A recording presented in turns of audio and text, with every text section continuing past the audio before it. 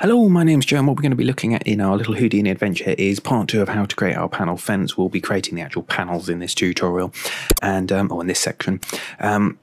If you find this helpful, please like, subscribe, and hit that bell for more videos. And don't forget to check out my website, 3dassetlibrary.com, for Unreal and Unity engine assets. So, in the previous part 1, we created this fence post here where we could adjust the height and etc. So yeah, you can adjust the height of our post here. We've got a cap on the top. We've got some little our metal feet down here that go into the ground. And so now what we're going to do is we're going to add our panel. So following along from the previous tutorial, we're going to set our height just to 2, so that we've got more of a sort of panel height here. And what we're going to do is, I reckon I'm going to make each panel about 4 squares long. So what we're going to do is we're going to look at our panel example. So we've got here, and we're going to make all our panels just sort of a 4. So I essentially went on the theory of about a 2 meter length panel. So we're going to ignore these short ones for the time being. So what we want to do is, we're looking at the short one, though it's exactly the same as the long one, is that we need to create a frame. We need to create this latticing, we need to create the paneling, and we need to create these posts going across. So what we'll do first is we'll initially create the frame. So I'll just drag this to another monitor so I can see it. So what we're going to do is, over in our network view, we're going to right click, type a cube, and we're going to set that so it is on the grid at the bottom, and then we're going to drag off of that and type transform. So what we've got here is now our post. So I'm just going to, if we go over to here and we hit this one here, this will show the outline of our other mesh, so we can get the right sizes and things like that. Or on the box, we're going to set this to polygon mesh and axis division to 2. And so what we want to do is obviously make this narrower so it's more of fits within this. So in our transforms, we will go 0.1, no, 1.1. So try that 0.0. Is that going to be narrow enough? Nope. We'll try that 0.6. Yeah, that's a bit better. There we go. And what we'll do is we'll center this one so it's on the grid this way. I believe it's that one. So there we go. So that when we size it's going up and along. So then we'll go back to our transform, and we'll make this, I think 2 is going to bring it up. We'll point this at 1.8 and a bit too low, 1.9. And then what we want to do is we want this to be, I believe, 4. So there we go.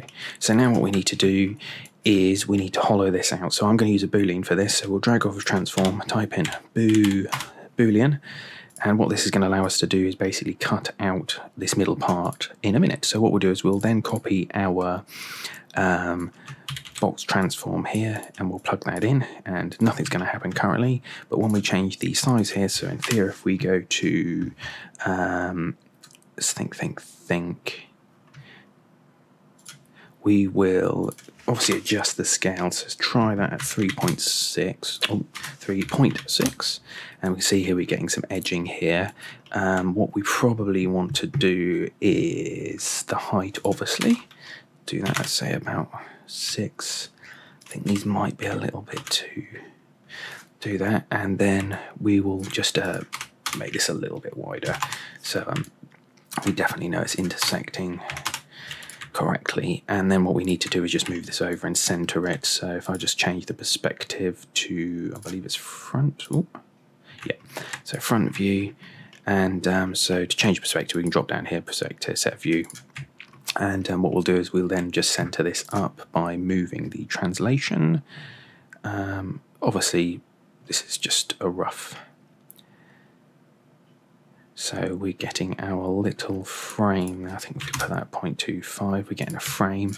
But it's a little bit too big. So let's just 0.75, 0.8, and 0.7, and then we'll just adjust these again. Obviously you set it how you want it, so do that, and then we will do that. So that's near enough. So go back to our perspective view, drop down perspective, and there we go. So we've got a hole in our fence. So this is essentially our frame here.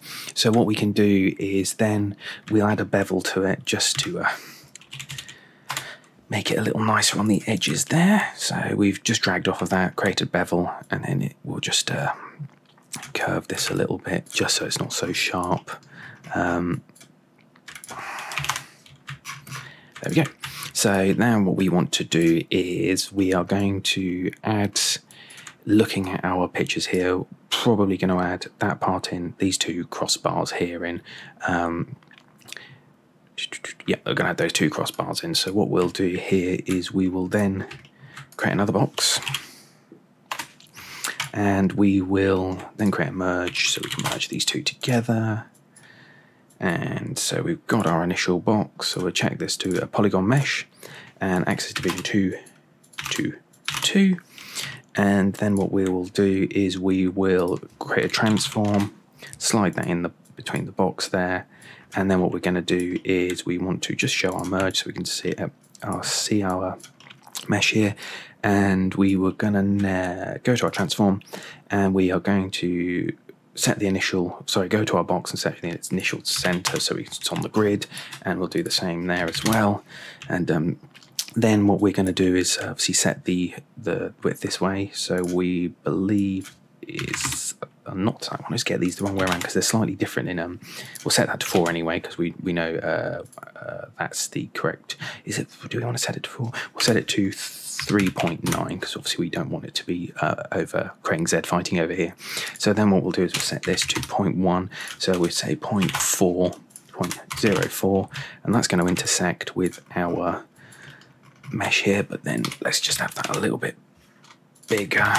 Yeah, so that's nice there. So then what we're going to do is set the height as well, which should be, set that to 1. Let's have a look. Is that 1.5? Ooh, 1.5. And then what we'll do is we will go and we'll move this up in the. So that's going to be a bit too much there. So looking at our reference material, say about there, and then we need another one at the top. So if we go drag off of this, go copy, transform, and what this is going to allow us to do is create, it tells you here how many copies do you want to create. So we just want to create 1 copy of this, and then we're going to move it up in theory. There we go. So it's 2 copies, sorry. So we're going to move that up to create our little lattice part at the top there. I think I'm going to move this down a bit only because it doesn't feel right. And then move this up just a bit to create a lattice. And then I'm going to just make these a little bit narrower because I feel that they don't look right. Yeah, so now looking at our reference images here, we've got our one for our lattice up here and then the one for the panels that go across there. So now let's look at creating these panels.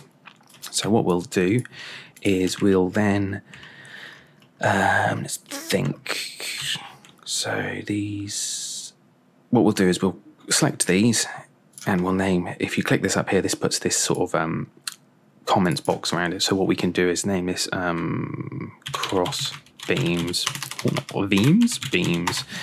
So then when we're looking at each section, we know what it does. We'll select all this again, click that one, and name this panel frame, and that's that. So then what we'll do is we'll also, on this transform here, just after the transform, we'll extend this out, move these up, drag off type, not all of them, drag off type poly for a poly bevel. Then we're just going to add a little bit of a poly bevel to this, and you'll see here that it is also affecting the one above it. So you can see there when I do that, it goes boop, boop. So there we go.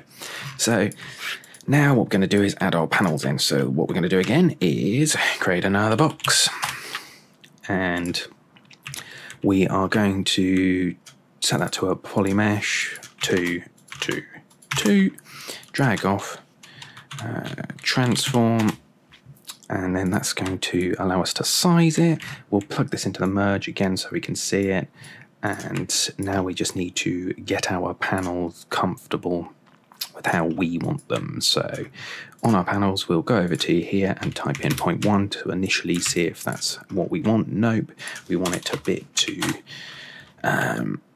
more like that, perhaps a bit like that. And then we're going to set the height to 1.8, I believe. We need to move back up to our box, set the centering to 0.5 and the center that way to 0.5, and then 0.5, hit the right one. Then what we need to do is, so we've got that, that's the correct height, is we'll just drop this down just a little bit. Nope, we'll leave that as is. And then we'll just make this narrower, so we want it about 0.2 for our panels perhaps. And then what we're going to do is we're going to rotate this out. I believe the wrong one. We want that one. And we'll rotate these out so that they are giving the illusion of that sort of overlapping panel. And then what we'll do is we want these to... We will, just looking at how we can do this, we probably want to look at making our post width thicker and our frame thicker. So what we'll do is we'll start with our frame. So we'll go back over to our frame here, go to transform, and we want to look at the thickness, which I believe is this one. And basically we want to make this until it's encompassing our geometry here, so that should be about 10. Now obviously our post isn't correct, so if we go over to our post over here and go to our transform, I believe, and we will say, well, we want that at 0.2, try that initially, no, but just do it at 0.4, so it looks a bit like a more sturdier post, and 0.6, and then we want to do our cap as well. What we will look at doing is how to at some point scale the cap here, so that when we change the dimensions of this, it will scale the cap as well. So what we'll do is then go to our cap transform. You can see how I've created comments boxes around this so I know where they are, and we'll look at this and go, well, let's have a look. 0.2, not 12. It's going to be about 0.4 or 6 perhaps. Yeah, 0.6, 0.6, so that's created our cap there. So there we go. So now that looks more plausible. So now what we need to do is we need to copy these all along here. And so are we happy with our fence panel sort of wood piece here? Do we want to make it a bit thicker? I think we should. So what we will do is we'll try that. No, it's far too thick. So 2.5, 2.2, that will do. Then we'll drag off of this, do copy, transform, plonk that in. So now what this is going to do, we want to basically move our panel. So looking at here, that panel is a bit too thick now, so we'll put that back to 2. So what we're going to do is we want to basically move this along a little bit each time when we create a new panel here. So you can see here what that's doing is that's creating that's creating our overlapping, and then in theory if we go to our merge here, and we'll address this in a minute, what we can do is go to our copy and drag our copy up, and you can see here it is creating our fence. And what we will do is we will make this a little bit narrower, say 0.9, and then we will just drag our copy transform back a bit, say 0.19, and so that's put it in, and then we should get no overlapping up here, 21, and there we go. So it's no longer overlapping the end. So now obviously we've got this issue where it's this is coming through. So what we might want to do is move these rails back so they're a bit more to flush with that. So we'll go to our cross beams, go to our transform, and what we will do is we will look for, I believe it's this one, and we just adjust that. By the way, to get this little drop down menu, if you middle click, it gives you different increments of how much you want to move. You can obviously manually type as well. So that's done our little panel here. What I've noticed here is I've done these too high. Easy fix. What we can do is go back to our transform, go to here, type in 1, see where that takes us, type in 2, so we'll come back to maybe 3. Yeah, there we go. So now we've got our panels here. So looking at our thing there, we've got our little fence panels across here. By the looks of it, we probably need to make these narrow, so that can be easily done by going to transform and say 1, 2 perhaps. Yeah, that looks a bit more like it. And then what we do, obviously you need to adjust our space in here. So what we can do is just shift that down to 0.2. And what we're getting is we need to just add a few more of these. I try 31, 34, so 33. So there we go, we've got our panels going along here. Obviously we've got an overlap in here, so what we need to do is adjust the initial first one, which is easy enough. We can just go like that and go bup, bup, bup. So if we just set that off there and then get rid of that last one, in theory, there we go. So now what we're looking at is we will just you can see here we're getting a bit of the poly bevel here. We want to do the same thing as moving this along that we did for the panels. So now we've got that should be intersecting with that, correct? And that's doing that. So what we will do as well, just to add a little bit of so it's not so sharp, as we'll drag off of our panels and type our poly bevel, and we'll just add a little bit of a bevel to that, to our panels there, and there we go. So now what we're going to do is we're going to look at creating this lattice type thing here. So this is just, by the looks of it, it's just going to be creating cubes, just looking, creating cubes that go along. I'm just trying to think how you do this. Yeah, you'd want to create one that going that way, I believe one going that way, and then you duplicate them across, and then we'll have to cut the ends off so that they're flush. So let's see if we can do that. So you probably guessed already, box. And we'll name this, so select them all, and this is going to be our wooden panel pieces. Yeah, that'll do.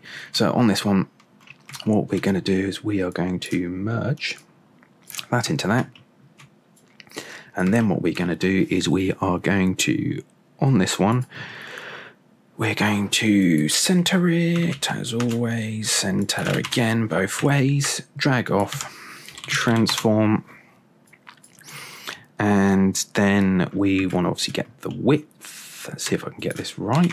There we go. 0.5, and then we want to create our, so we want to make it narrower, so try a 0.1. What we'll do is we'll just sit in that for the minute, and we're going to make it just a little bit less wide, and then what we're going to do is we want to rotate this. I'm going to say I reckon it's at 45 degrees. Not that way though, Jay. 45, and then what we want is obviously going the other way, is we duplicate these, create a merge here, if I can actually get it to click, create a merge, join these two together, and then what we want to do is, I believe, we put minus, and then we want to shift these along. So we just switch to our front view. We want to shift these 0.5. So then what's going on there? Well, we'll just set these back to 0. And then what we're going to do is we obviously want to put that back to 0 as well, so they're overlapping, correct. What we want to do is set these back to 0, so that it is on the, I believe, the correct pivot point. And then what we'll do is we'll try again. So 45 minus 45. And then I believe if we go 0.5 or minus 0.5 and then go to this one and go 0.5, we get our overlapping. So I'm just trying to problem solve here. So copy and transform. And then what we're going to do is, in theory, is when we... So yeah, what we're doing is we're getting our lattice effect there. So what we will do is we will get our lattice effect like we've got going here, and then we're going to trim the ends off to create the sort of final result. So what I did there is on the transform is I've set this back to 0, this one. So this is no longer moving it along on the grid this way. And same with this one. Then I pivoted it in the transform 45 degrees and then minus 45 degrees. And then I changed the translation of the... so basically from minus 0.5 and 0.5 to create this overlapping effect.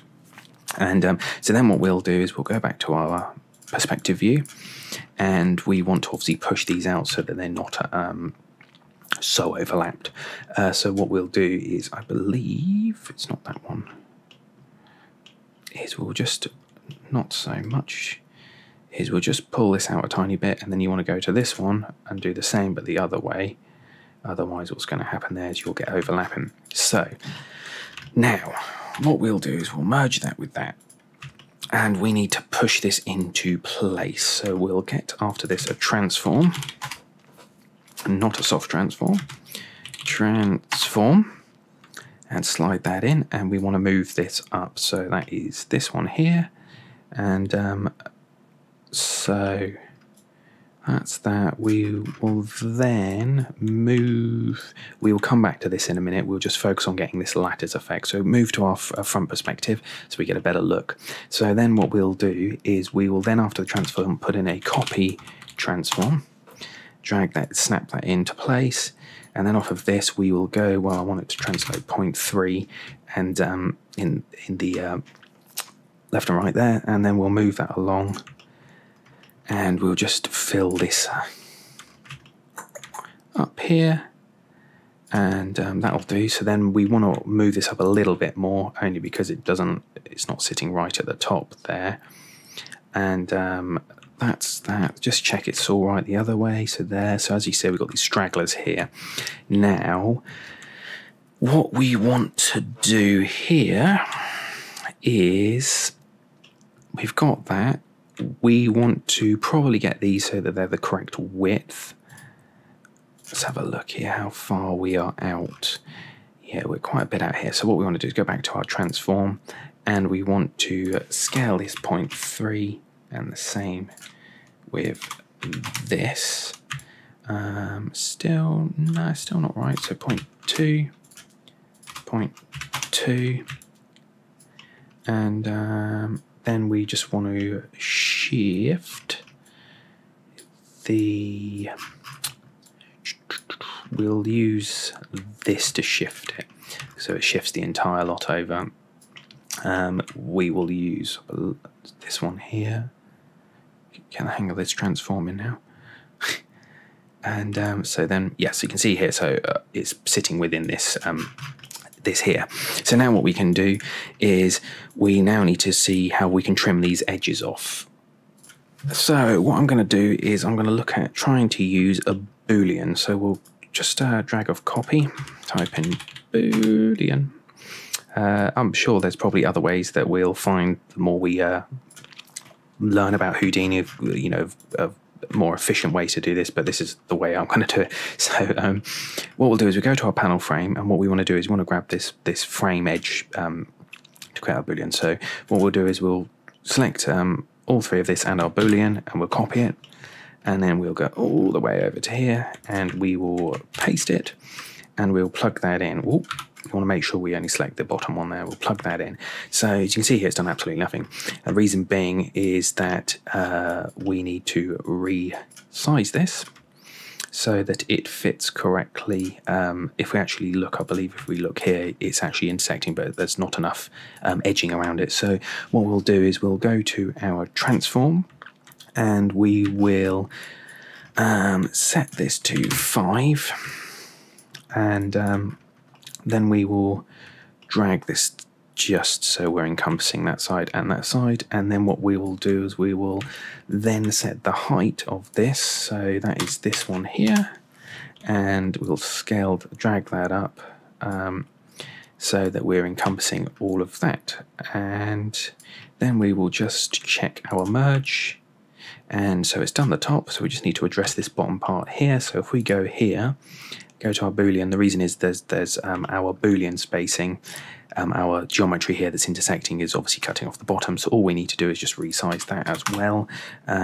So say we'll try 0.7, drag that up. You can drag that, move it here as well, and we'll just go to our Boolean, and by the looks of it, still not cutting anything off, so we haven't got quite enough there. So we will just try 0.6 and shift that up, so we're now cutting off. It looks like it's done it. Go to our merge, and still not quite enough. We'll get there in a minute, and we will go say 0.55 and just again drag that up, and there we go. So it's nicely cut that off. As I said, there's probably things here that can get the sort of edges of this and cut it off, but obviously not yet to find that out. So there we go, we've got our basic panel there. So now what we can do is we can go to our post over here, and we can merge these two together, type merge, plonk that in, and we've got that. So now what we want to do is, we can see a little bit of an error over here, so that means we haven't made it quite long enough in that way by the looks of it. So we will do 0.5. There we go. So now what we want to do is we obviously want to copy what we've done here to a curve so that we can draw our fence out. So what we'll do is we will create a curve, if I spell it right, and then we will turn on our grid snapping, and we'll go plonk, and we're just going to put a let's try that, meter gap there. So we are going to see what is going to happen here. I think what this is going to do is going to paste it across, but it's going to follow the rotation of the curve, which can be addressed in a minute. So what we can do is then we can go copy to points and plunk them in, and you can see here that's copied to the points. So now what we want to do is we want to basically solve this issue where it's not following the points.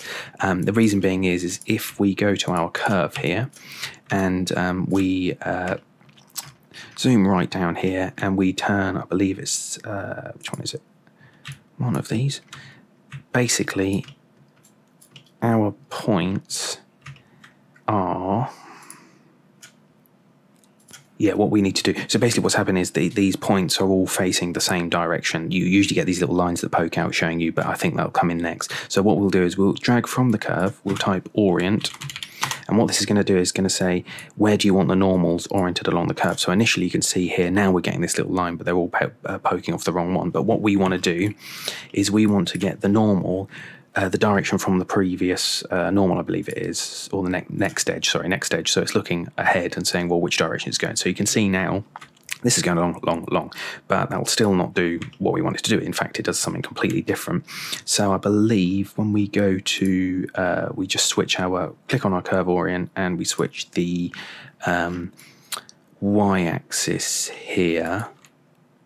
And as you can see here, it's changed the direction. We've changed, so when we adjusted this y-axis, initially it's flipped over for some reason. So we want to change the y-axis so it's going in the top correct direction. What I'll do is I'll just show, if we just untick these, you can see it gets less messy there. So now what we want to do is make this obviously follow the correct curve direction. So we drag off of the orient. Unfortunately, it's a little bit of code here, or vex. What we need to do is basically get the orientation and tell whatever's being pasted to it to follow the correct direction, which I believe is using the dihedral or something, however you say it. So what we'll do is we'll at orient and then equals die, and there we go.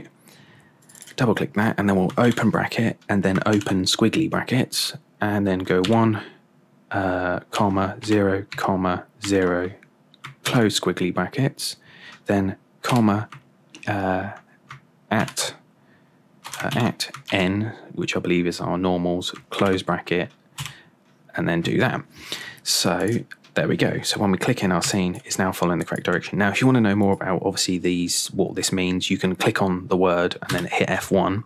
And what that'll do is that'll bring up the Houdini help window here, which is brilliant. As I said in previous tutorials, I found out a lot about this, and it tells you what it does. So it's telling you, it's calculating the rotation, etc. So it's basically telling, you know, you can do your own research on exactly what it does and what all these are, the matrix quantity and all that.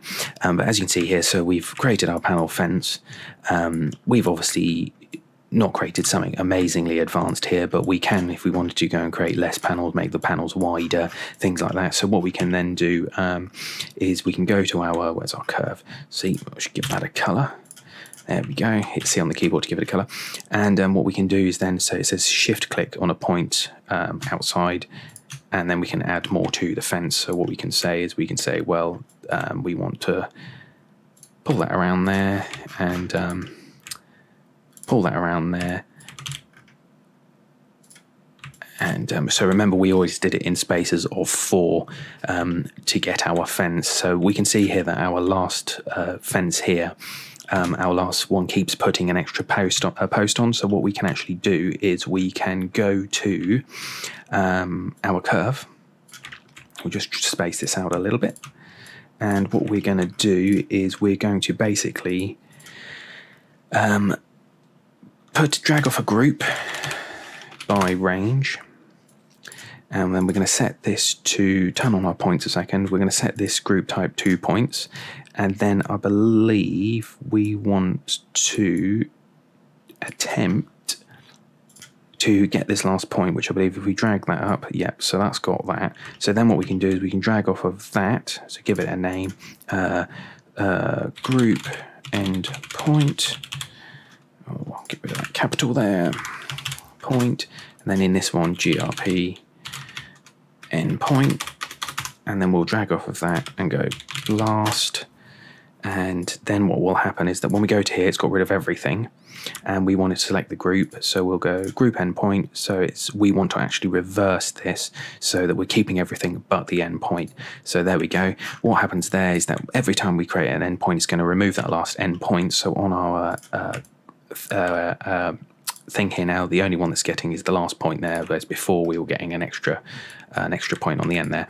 So yeah, that's how to create a very simple procedural fence. We will look at in a next tutorial perhaps how to unwrap the UVs for this to then apply our own little wood textures or something like that. But yeah, this is the initial, obviously something a little bit more advanced than before, in the sense that we're a little bit more focused in what we're doing. So yeah, we've got one little issue here I've noticed. Where's that gone? We are missing our metal. So we're missing our metal foot here, and the reason was that it's because when I resized it, I didn't resize the location of the metal foot as well. So if we just find our postie here, and what we'll do is we'll actually drag a transform off of this. As I say, in the future, we probably need to look at how can you make it so that it locks to the size of each. So when we resize this main post, it's resizing everything, you know, procedurally as obviously you would want Houdini to do. But for initially, we want to actually just try and create something. So there we go. Now we've got that there. So in theory, when we go to our copy to points, we should have those caps there. Yeah. Yep, so we've got our little fence posters. Obviously, they're perhaps not ideal because you'd probably need to look at in the future how you'd get these to sit correctly. Obviously that one's all right, but this one here isn't initially all right. But yeah, as you can see here, we've done something a little bit more fun and a little more focused. So yeah, in the next tutorial we'll look at how to texture a very simple texturing unwrapping, and yeah, so hopefully that helped. If it did, great.